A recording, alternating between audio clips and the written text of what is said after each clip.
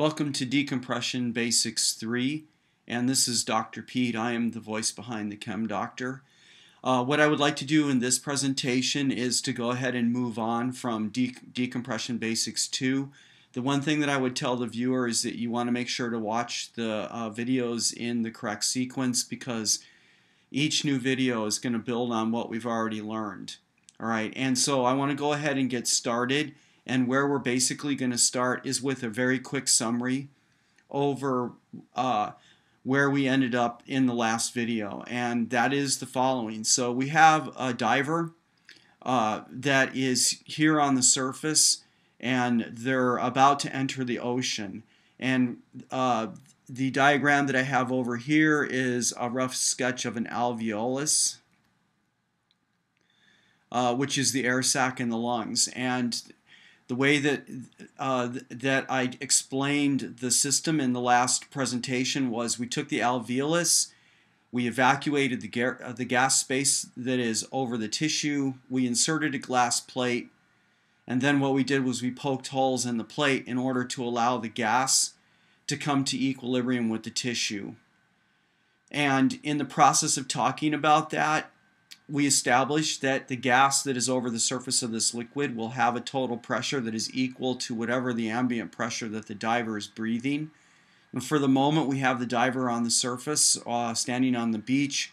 The regulator is delivering that gas at the same ambient pressure as the air pressure, in this case, that's surrounding the diver, and therefore the total pressure on the surface, and in terms of the gas that's being delivered into the air sac, will be 760 millimeters of mercury. Now, in the last video, I described the breakdown of partial pressures, and we're not going to do that in Decompression Basics 3. What I'm going to do is just go ahead and focus in on the nitrogen, which under these circumstances will represent 573 millimeters of mercury, or 0.754 atmospheres of pressure in the air sac in equilibrium with the tissue. And for simplicity's sake, I'm letting the tissue be H2O. Although we understand as divers that the tissue, albeit which has water in it, also is a very complex biological organ. So there's a lot of different macromolecules. The constitution of the tissue will be unique to the type of tissue it is, whether it's heart, whether it's blood, whether it's cartilage, or you're talking about the material in a joint, for example.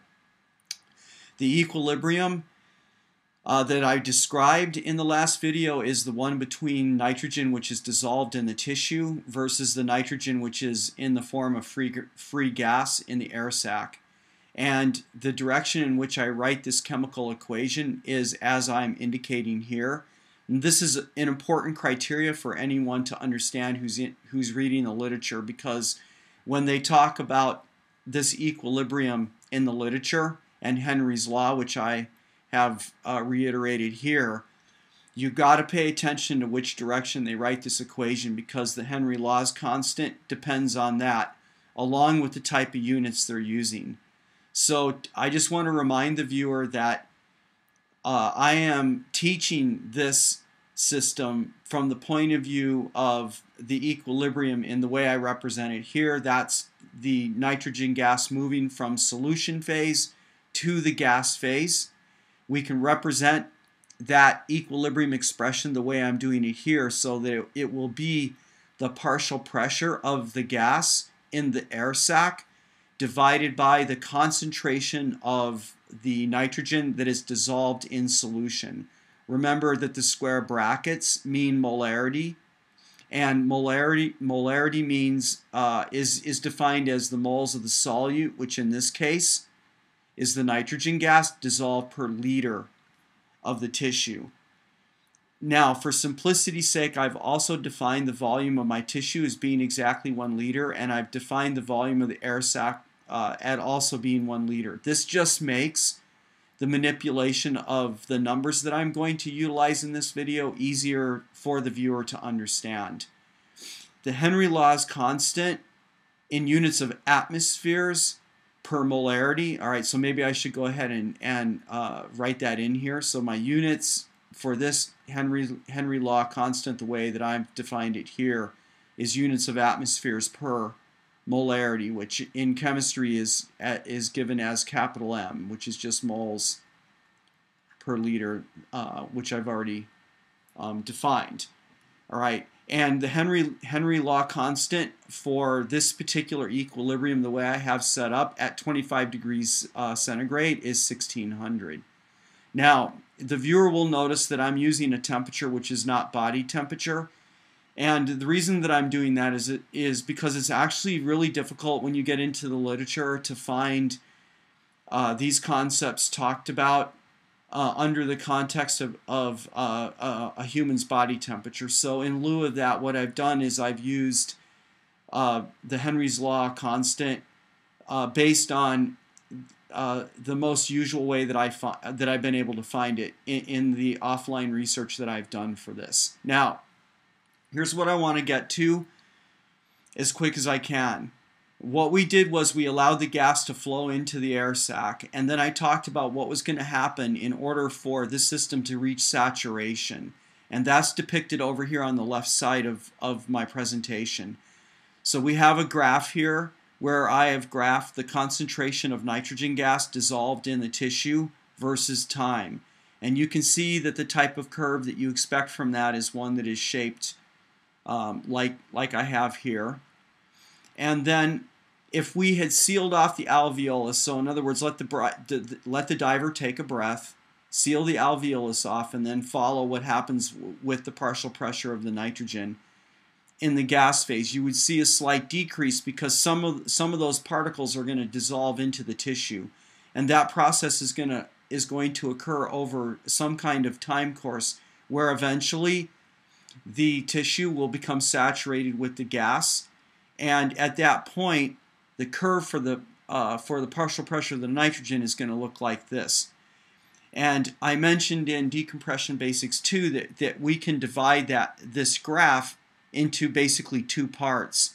The part on the right here that I designate with the arrows is where the system has come to equilibrium or saturation, where we are at a point in the relationship between the gas that is in the air sac and the gas that is dissolved in the tissue, where for every molecule of N2 that enters the tissue and dissolves into that tissue, forming a solution, there will be a molecule that leaves the tissue, that leaves the solution and goes back into the gas phase.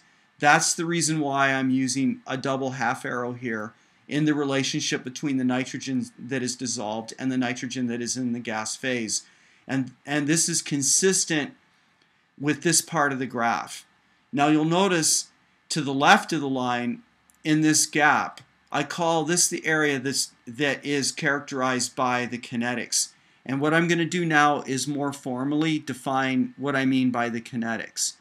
So when we talk about kinetics, what we're talking about here are the parameters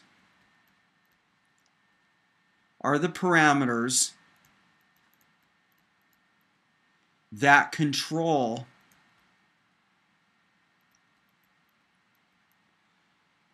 how fast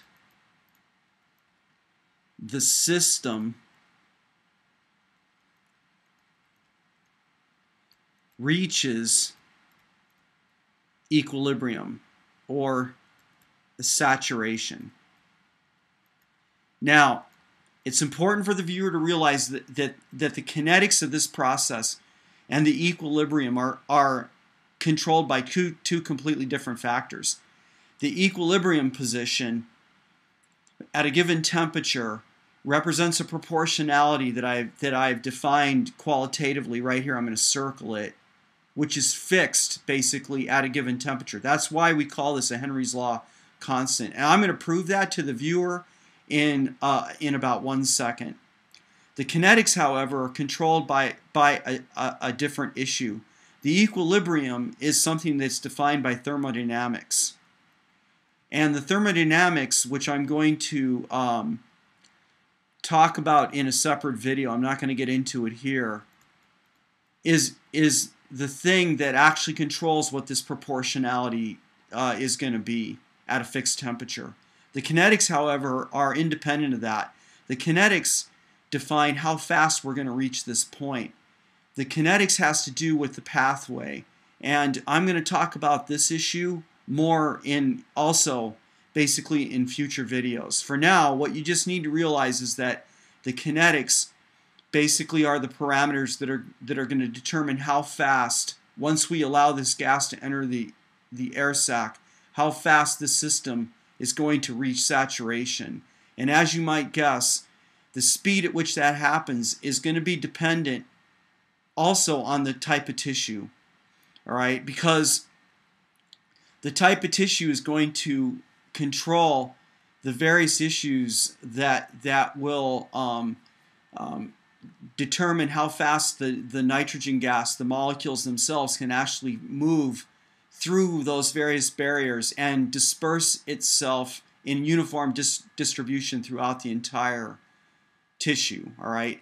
The equilibrium state is the point at which the nitrogen gas that will dissolve in the tissue has in fact dissolved and has evenly dispersed itself throughout that tissue source. So the kinetics tell us how fast that's going to happen. The equilibrium gives us the proportionality that we should expect for that particular tissue at the point when saturation happens. All right, now what I want to do is come back and describe this equilibrium constant in a little bit more detail that should describe to the viewer, in fact, what this number means, essentially. Now, to do that, what we're going to do first is calculate the concentration in moles per liter of nitrogen gas at the equilibrium point for this transition. The way that we're going to do that is to realize that we actually already know the partial pressure of the nitrogen at the equilibrium position. So we know the value in the top of this fraction, and we know the equilibrium constant, which happens to have the proper units for the calculation that we want to do. So I'm going to just do a little bit of algebra here. We're going to rearrange for the concentration of nitrogen dissolved in the tissue, and that's going to be equal to the partial pressure of the nitrogen that we have at equilibrium, and I'll go ahead and keep my units here, divided by the equilibrium constant, which is 1600, and that's in units of atmospheres per molarity, and I'll use the chemical designation of a capital M for that. And when we calculate this out, what we get is 4.7 times 10 to the minus fourth moles of nitrogen gas per liter of tissue. All right, and another way to represent that number, actually I prefer it this way, is to rewrite it this way. There will be 3 zeros in front of the 4, like this. And this is moles per liter. So this is the concentration, and this is moles per liter. This is the concentration of nitrogen gas that is dissolved in the tissue. So let me write that in here to just be abundantly clear about it. So this is in tissue at equilibrium. It's dissolved in the tissue at equilibrium. All right, now what I want to do next is we're going to take this number right here, because what I want to demonstrate to the viewer is this actual equilibrium ratio, where I have both the top of the fraction and the denominator of the fraction in exactly the same units. So we're going to convert partial pressure of nitrogen gas into moles. Now to do that, we're going to use the ideal gas law. So I am making an assumption here that the gas that we're dealing with is an ideal gas, which for the level of this presentation and what I'm trying to communicate, I think that that's a perfectly valid assumption to make. If my life depended on knowing exactly what the moles of nitrogen gas were in the air sac, then you're obviously going to use a more complex calculation in order to figure that out. Now, it might have been a while since some of you have seen this, so I'm going to define all these parameters really quick. Pressure, P is for pressure. All right, the volume is the volume of the that contains the gas, and that's why I deliberately let my air sac be 1 liter. the N value here is for the particles. The R is the gas constant, and I'll give that to you when we run the calculation in a second.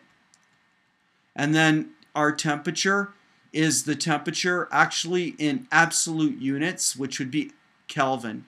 So the value that we're going to use here, since we're at 25 degrees centigrade, the Kelvin value that we're going to use is going to be 298 Kelvin. And just so that you know where I got that from, to convert degrees centigrade to Kelvin, Kelvin is equal to whatever the degrees centigrade they are, plus 273. So now, doing the algebra for this, all right, we get an equation that will be PV is over RT. All right, and I'll go ahead and we're going to plug in. So we're going to have 0.754 atmans for the nitrogen. Our volume is 1 liter. The gas constant is going to be 0.0821, and my units for that are liters, atmans, divided by moles, remember, which are just particles, times Kelvin. All right, and then our temperature is 298 K. And you can see that our liters are going to cancel with our liters, my atmans with my atmans, my K with my K, and we've actually solved for the moles, which is what we set out to do here. So my particles for this are going to be 0.031, and that's moles by the ideal gas equation. But remember, I set us up for this. Our gas space is 1 liter. And that's what we just calculated our moles for. And our tissue is also being defined as 1 liter.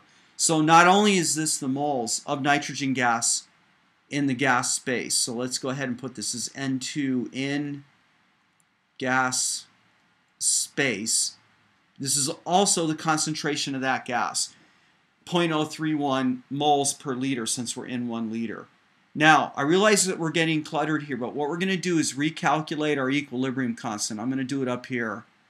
And I'm going to recalculate it now where both the top of the fraction and the bottom of the fraction are in the same units. So the top of my fraction now is 0.031, and that's molarity. I'll just do it this way to keep things simple. And the bottom of my fraction is 0.00047 molar. All right, and when we divide this out, we see that our K value, now defined in units of particles, because that's what we've done, all right, is 66 to 1. Now, the importance of this, what I want the viewer to think about and realize is that once the diver, wherever the diver is, whether it's on the surface before entering the water or after entering the water and going to a certain depth, if the diver is at whatever that depth is long enough so that the kinetics to get to saturation have occurred, as long as we are at fixed temperature, then the ratio of free gas to dissolved gas is going to be a proportionality that is going to be similar to what you're seeing here. It won't be the same because I'm letting the tissue be water. All right, and we know the tissue is not water. And there are other complications in this as well. But what's going to happen is if the diver is at a certain location for long enough so that that tissue comes to saturation, then what saturation means is that there will be a gas to solution phase equilibrium that will look something like this. And you can look at this as being another way of thinking about this, which is reasonable, is that this means that there will be 66 particles of nitrogen gas in the gas phase for every particle of nitrogen gas which is dissolved in the solution phase at equilibrium based on Henry's law. All right? So the kinetics tell us how fast we're going to get here. All right? Now, what I want to do next is we're going to move to a situation where We're going to let the diver finally get in the water. Okay, so in this screen, what I'm showing you is the diver now in the water. And what we're going to do is let our diver descend to 33 feet, just because this keeps things easy for us. So remember that in terms of the ambient pressure, on the surface, the diver was experiencing 1 atmosphere because of literally the atmosphere generating weight on the surface of the earth. Now that the diver has descended to 33 feet, we have the weight of the water operating on the diver, which generates pressure. For every 33 feet, you basically can add another atmosphere of pressure. So the total pressure operating on our diver at this point is a pressure of 2 atmospheres. So if we're in millimeters of mercury, you just have to multiply that by a 2. So now the diver is basically under 1,520 millimeters of mercury of pressure once he or she descends to 33 feet. Of concern, again, is the inert gas. So the partial pressure of the nitrogen on the surface was 0.754 atmosphers in the air sac of the alveolus. Because that pressure is now doubled, the partial pressure of the nitrogen is now 1.508 atmospheres. Now, initially, when the diver shifts to 33 feet, the diver has shifted the equilibrium position of the relationship between the dissolved gas and the free gas out of equilibrium. So it's like this. What I want to do, let me just use a picture because I want to make sure not to lose anybody at this point. So here's my alveolus again. It's we haven't changed the volume or the type of tissue or any of that. So we're going to let the tissue be H2O again. All right, even though we know that's not the case. And prior to the diver getting into the water, we know that the system was at equilibrium. We've covered all of that. So a certain amount of nitrogen is actually dissolved in the tissue, equilibrium gas, all right, and then there's going to be a certain amount of the nitrogen that is above the surface of the liquid. You just put those guys in here like this. We know that the concentration that we calculated on the last screen for the nitrogen in the tissue is 0.00047 molar. And the partial pressure or the concentration of the nitrogen above the surface of the liquid prior or at the time of equilibrium, is 0.031 moles per liter at 25 degrees. So these two concentrations are what we have before the diver dives in. All right, now we let the diver go ahead and enter the water and go to 33 feet. The situation that we now have when the diver takes a breath is different because the gas now that enters this airspace is twice as pressurized at this point than it was when the diver was on the surface. So the system has been shoved, literally, or moved out of equilibrium and now has to reattain equilibrium.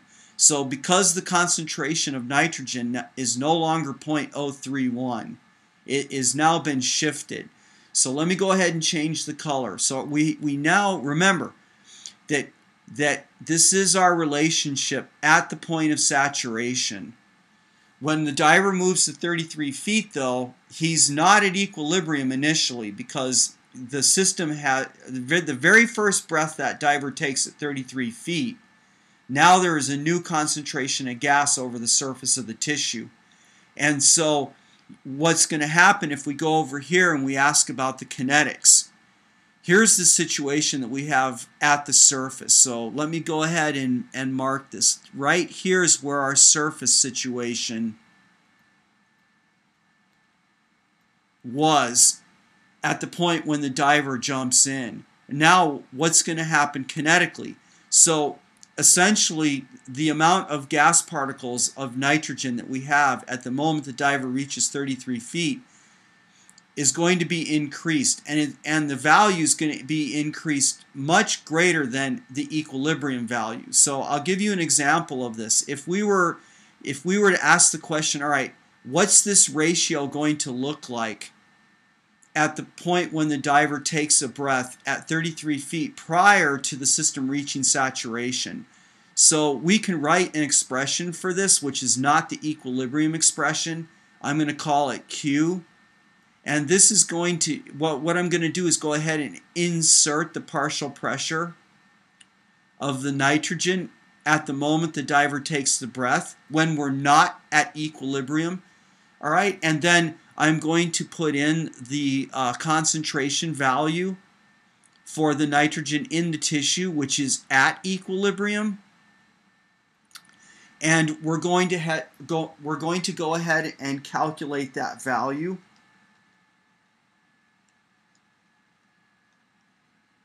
And what we get is a number which is, whoops, sorry about the glitch here, let me fix that.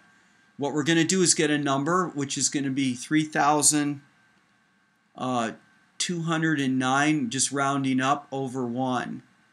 Now, when you compare this number to the equilibrium constant at 25 degrees for the saturation when the diver was on the surface, it's 1,600. You can see that this value is significantly larger, right? The 1,600 value is much smaller than 3,209. This system at this point is way, way, way away from equilibrium. And so what has to happen is this number needs to decrease in order for its magnitude to come back in line with 1,600. Or another way of thinking about it, to arrive at that special ratio that we calculated, which was 66 to 1. All right. So this value here, if we were to calculate the molecules, is going to be a number that's way greater than 66. So what's going to happen is nitrogen molecules, once again, are going to be moving in a dominant way into the tissue. In other words, there will be more movement of gas particles into the tissue than gas particles out of the tissue. I'll show that this way, where we've got 3 going in and 1 coming out. And that has no inherent meaning other than to show that you're going to have a majority moving in towards saturation by comparison to the guys coming out. Now, if we were to represent this graphically, here's what you're going to see if we were going to increase. So let me just expand my axes here. So what you would see on the graph here would be something now that looks like this. Again, there would be a steep incline like this in terms of the gain in concentration within the tissue. And then eventually you're going to hit a new plateau. That's what this would look like. And up here is going to be this new value, which I'm going to talk about now. So we're going to go ahead very quickly and calculate the new equilibrium value for this. The first thing we're going to do is realize that at equilibrium at 25 degrees C, the Henry law constant 1600 is still relevant, because this is the ratio which we're going to reattain. The partial pressure, the new equilibrium partial pressure, is going to be equal to the new partial pressure of the nitrogen. And the new concentration of N2 in the tissue, I'll write in here like that. So doing the algebra and solving for the molarity of nitrogen at that point, we just rearrange the values like this. And the new concentration of nitrogen dissolved in the tissue is now going to be 9.4 times 10 to the minus 4th. And this is again in units of moles per liter. This is what we're going to have at saturation. So that's what this value is here.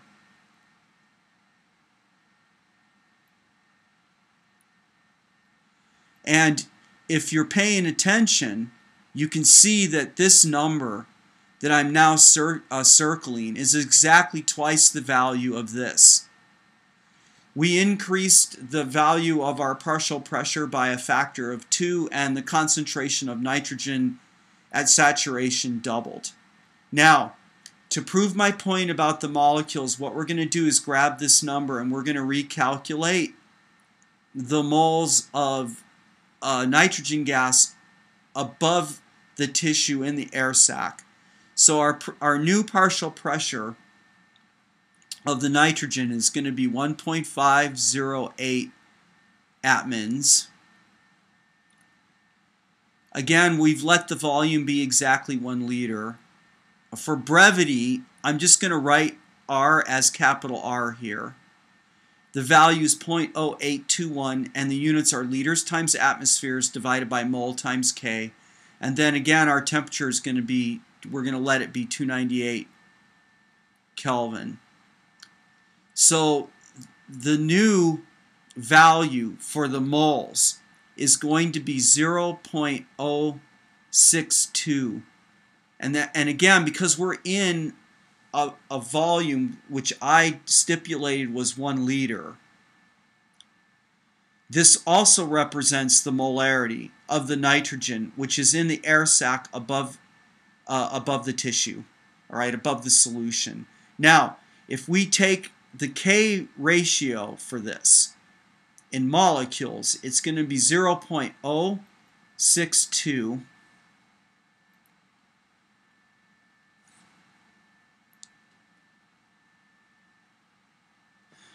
divided by 0.00094, and it indeed equals 66/1. So you can see we get this ratio back every single time. So my main point is that it doesn't matter where the diver goes in the water column for a given tissue. If the diver is at that location long enough for that particular tissue to be saturated, then you will arrive at this specific ratio, or a specific ratio, which is going to be like this, where there will be a certain concentration of nitrogen gas in the air sac above the tissue relative to the amount of nitrogen which is dissolved in the tissue.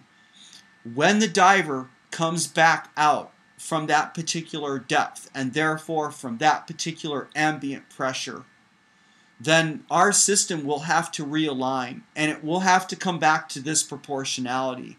And again, the issue that the diver has is that when they move back out of the water column, that has to be done in such a way that when our system reattains this unique proportionality at the fixed temperature of our body temperature, this has to happen at a rate which is slow enough where the gas in the tissue is not able to form the level of bubbling which causes the decompression sickness.